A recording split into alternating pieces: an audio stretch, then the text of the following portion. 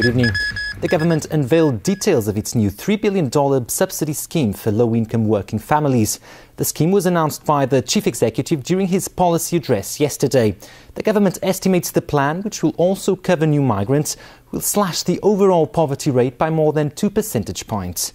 New initiatives in the policy address to help ethnic minority students overcome their language barrier have been widely applauded. But with less than 9 months before the new school year begins, a minority rights group says more details are needed. And protesters in Thailand trying to force out the government marched on revenue offices today. But their numbers appear to be dwindling, and some say the movement could be running out of steam. Those are the headlines. Join us for Marketplace in an hour.